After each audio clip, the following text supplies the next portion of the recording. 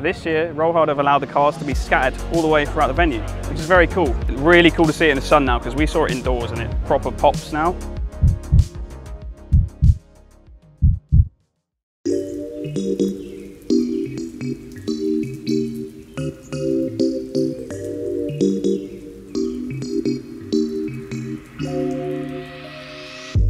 What is going on, guys? Welcome back to CAS TV. Hope you're all doing well.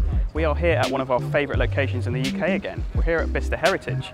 Something a little bit different though, not our usual scramble events that we come to. We're actually here for RollHard's main show. It's called RollHard Bicester Heritage. We were here last year. It was a little bit wetter last year, so it's a bit of a scorcher of a day here. I think we're going to get a little bit hot, so we're going to do our walk around pretty early on in the day. The cool thing about the show, guys, is that compared to Scramble, RollHard show is modified cars. So there are modified cars of all sorts going on here. Really, really cool cars, a huge mixture of brands, but we've actually noticed a lot more JDM cars here this year, which is pretty cool to see. We're also here, obviously, with the Slam Sanctuary stand behind me, and we have Airlift Performance. Obviously, Car Audio Security, we are the UK distributors for Airlift, so we have the stand over there. We've got a lovely Merc 124 on the stand. We have Raj's E36 M3 Evo behind me, and we have my E34 540 Touring here as well. So enough of our own cars, let's go and check out what is going on inside the technical side. Let's go.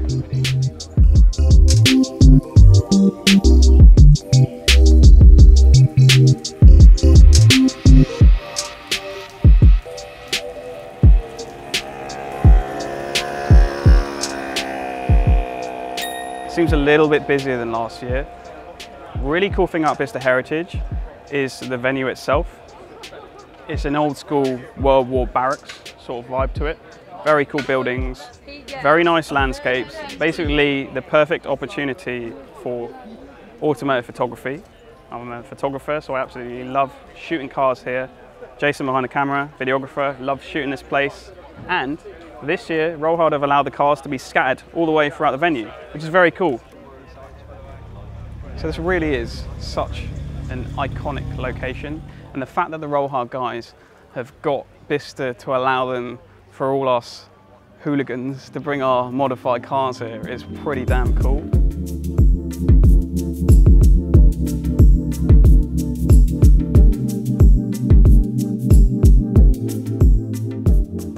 So good to see this car out. It's my mate Joey's BMW E36 M3 lump in it.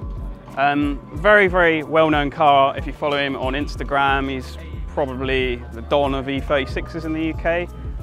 He has that coupe over there as well. But I'm super happy to see the convertible back out after a good few years. It's been parked up on his driveway. I think the guys at Weasel Works have just got it back on the road for him. He's had his gorgeous set of 17 to 18 stepped BBS RSs refinished, ceramic polished. Arch to lip fitment is an absolute vibe. Very, very cool car indeed. So the car used to be on a hydraulic suspension. He's now running full Airlift Performance setup on the car, Airlift 3P controller in there. But there's something about this interior, right guys? I think he's just had this econolised or something. It looks really, really good nick. Vader's finished in red. He's got a super rare AC Schnitzer steering wheel as well, again trimmed in red, and he's even got the lower dash. This is one of those cars, Joey's like a hoarder of E36 parts, so there are loads of super rare parts on both of these two cars. I mean, even this, the hood cover in carbon fibre, super cool. Yeah, definitely one of probably the most famous E36s on Instagram for sure, so nice to see this thing back out.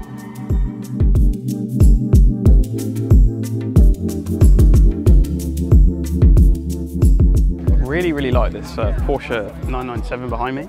Running a set of what look like BBS E88s, obviously go-to wheel for a Porsche 911. It's just simple, isn't it? Really nice GT3 Recaras inside. Just nice and clean, really.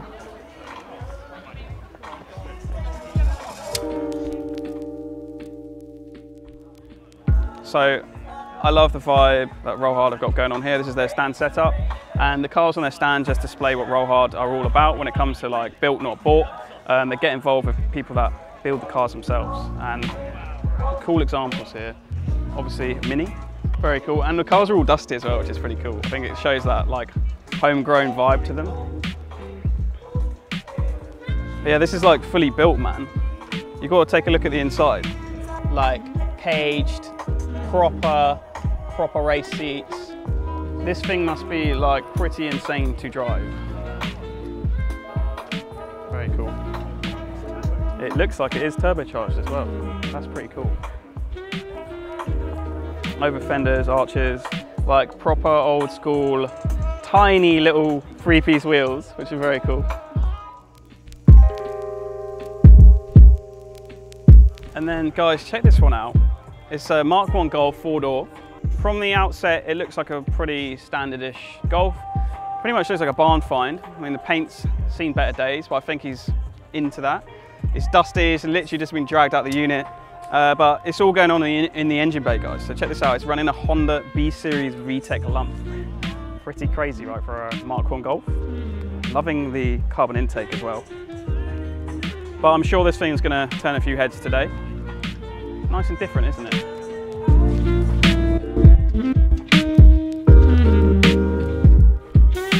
And then on the complete other scale of things, this just shows the variation with the RollHard brand. Got these two, and then check this out. Escort RS Cosworth race car behind us. What a thing of absolute beauty. OZ Racing wheels, obviously. Oh, loving the period OZ turbo fans. And oh, it's just insane. These Cosy lumps, I mean, they've obviously gone to town on this. Look. Proper race car. Ready for the track.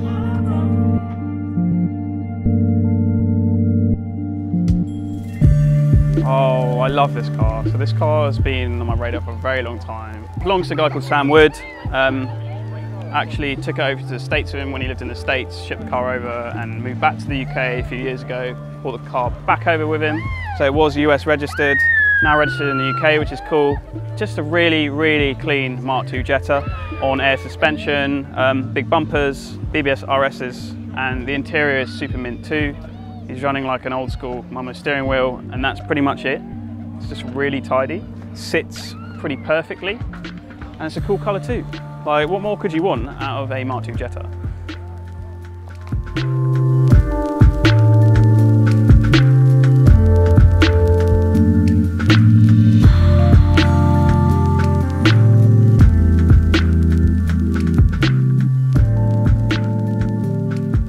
Obviously got custom colours, E21 Group 5 replica, done all the shows this year, awesome build. Obviously we've done a full video on this car, I'll drop a link in the description, and check the card above me, watch that feature video. Very cool car, and you can see it's actually a fully built car, hand painted.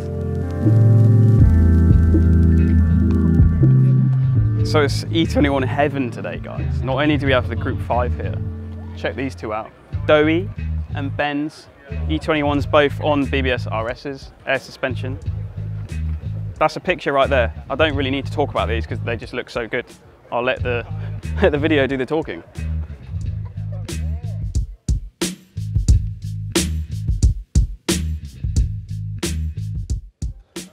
Henry, are you going to pick one?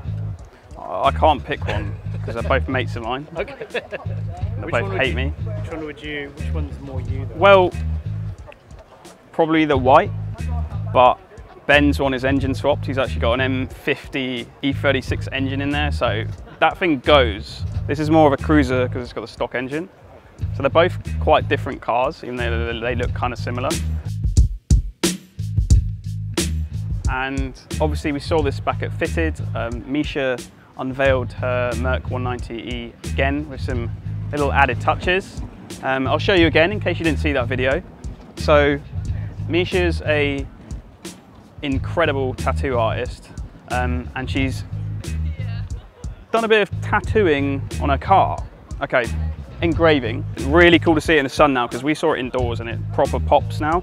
Now check this out, any bit of metal in the engine bay, she's hand engraved this, which is nuts. And this is followed through on the whole vehicle. Any metal trim you see, she's hand engraved it. And this must have taken so long. I dread to think how long she spent doing this. New wheels, side exit exhaust. The window trims are really, really popped in the sun, so it's very cool to see. You can really appreciate it when it's outside on a nice day. Drop me a comment, let me know what you think of Misha's build. I would love to hear your thoughts on it.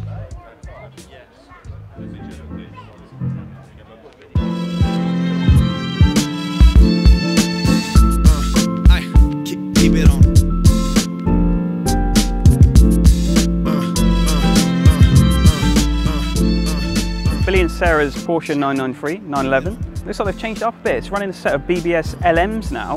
Pretty different to how it used to look on the Gembala wheels. I actually like both setups. I'm not sure which one I actually prefer, but it does look hard as actually on the BBS LMs. Really like it. Let me know what you guys think if you prefer the Gembalas. We'll throw up a little image. Or the BBS LMs it's sitting on now. Both really tough looks, I think. But yeah, one of my favourite 993s in the UK. Super low as well, static. Very cool.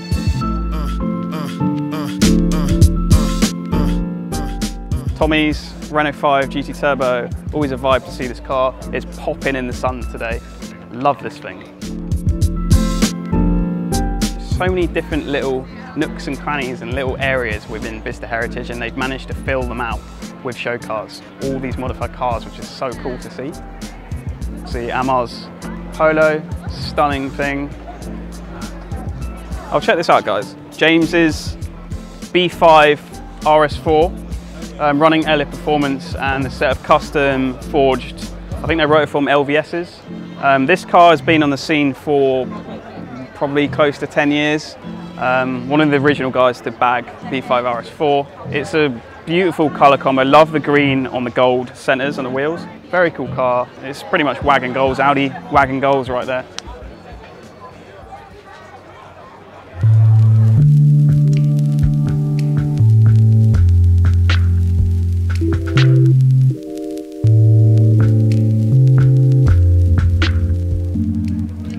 Now this is an absolute thing of beauty. It's a Fiat 500. I have to say the thing is absolutely beautiful. I believe it's been built by the guys at JP Tuning in Leicester. Obviously it's had a full resto, full paint, full interior retrim. Really like the custom tiny little 3-piece wheels, really set it off to a T. Check out this fuel tank in the front. Loving the paint, custom paint on the fuel tank. And it's even been retrimmed to match the interior. Obviously open air, that's really nicely done too. And inside, yeah, this is a vibe. Very nice. Just done tastefully, isn't it? And yeah, the engine bay again, very cool. The 2 little trumpets going on as well, love it.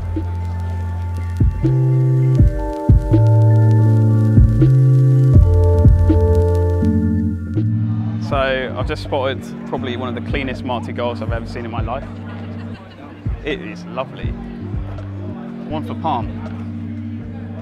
Look at this shaved bay. Engine's going to be completely redone. I can see why. It's done by the guys at JTech who know their so this has probably been built by JTech. Very good guys when it comes to anything regarding engine building, full car restoration. These guys have got it going on. This car is stunning. On a set of BBS magnesium wheels. The car's had a full retrim. It's got the old school Recaros with some, looks like Harris Tweed. All similar. CAE shifter, Momo steering wheel. Real nice.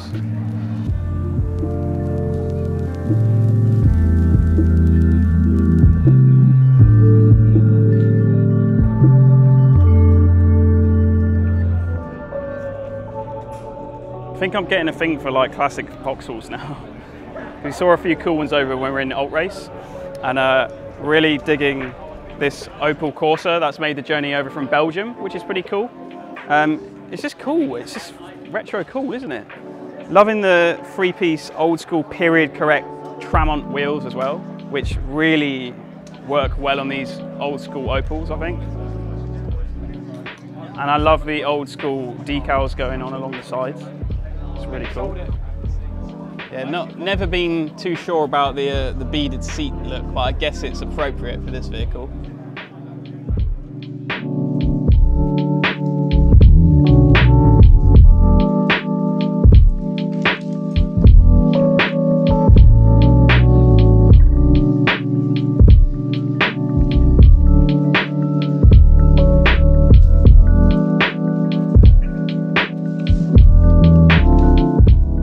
So I wasn't really expecting to see a Saxo at a RollHard event, but we found 2. One's like proper track toy, like being cut up, diffusers everywhere, cage, insane engine. And then check this out, this is proper out of the 80s, 90s, isn't it? Like this is proper retro. I don't think I've ever seen a cleaner Saxo in my life. Like it's actually mint. He's got a cage in it as well, bucket seats, and of course the old school TSW Venom wheels. Like, this will take it back for a few of you guys, I'm sure. I didn't think I'd ever say a Saxo looks cool, but this is actually, like, yeah, I quite like it, to be fair.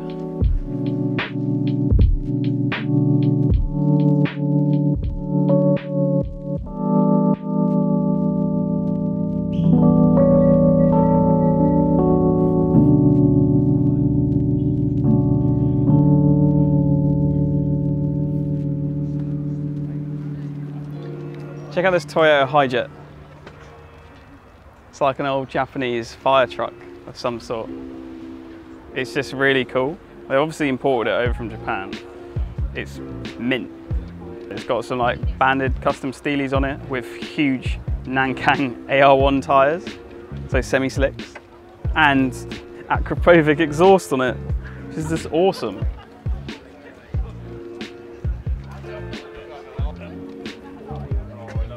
It's nuts.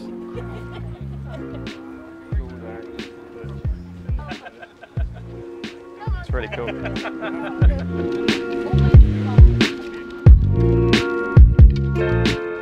Obviously gonna have to feature this, a man after my own heart, E34 540, saloon version of my own car.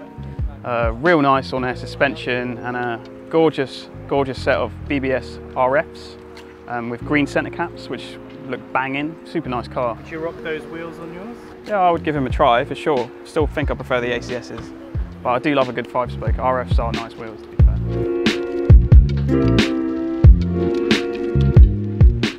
So still walking around through these glorious grounds here at Bicester Heritage. There's just so many different places we can explore. We can walk around here all day, I think. We could walk here for multiple days and just like, never gets old. It's just such a nice environment to be in. All the cars, hand-picked, very, very high quality. Really, really liking it so far.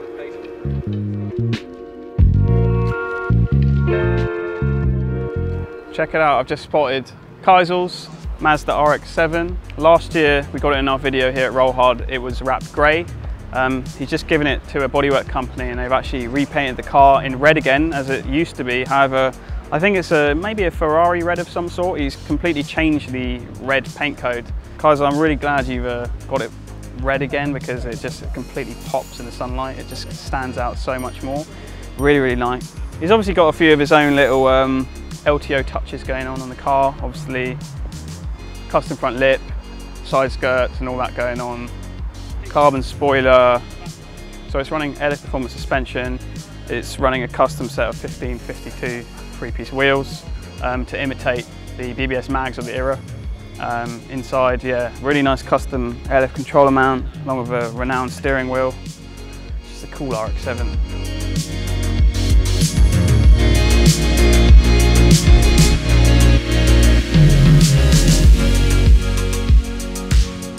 This Merc is absolutely gorgeous. It belongs to Dougie. It's a W108 and I believe it's had like a ground up restoration. The car really is stunning. The paintwork is immaculate. It's obviously running airlift performance suspension, slammed, bag bends, slammed on the ground. Come and take a look at the interior because it is absolutely gorgeous. And the steering wheel has all been refinished. It is actually stunning. All the trims, the wood trims, all around the car are immaculate. And it's open air. That's pretty freaking cool, isn't it? Yeah, I really like this. This is pretty much a perfect W108. You couldn't do much more to this. Done really, really nicely. And it's a 4.5, so some beans to it too.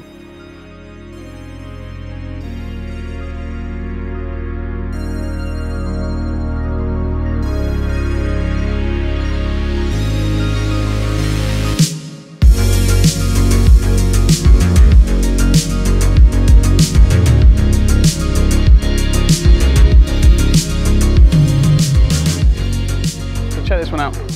Very, very clean Mark 1 caddy on some custom, yeah, they look like custom Volkswagen 3-piece splits. Nice. Recaros. Looks like it's on manual custom air ride.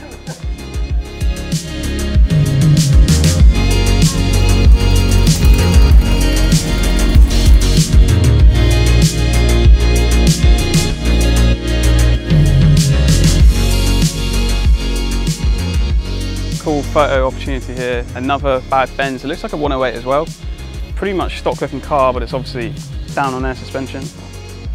It is cool to see how like Dougie's car is like restored from the ground up, completely mint. It looks amazing. But then you get a patina car, like even the roof up here. What was patina? Even these look badass when they're laid out on air suspension. Just goes to show like you can either be into one or the other, and that's the cool thing about RollHard, they accept everything. So you've got patina style bad Benz, and then you've got Dougie's immaculate perfect one, and they both look equally stunning. I think they're both super cool.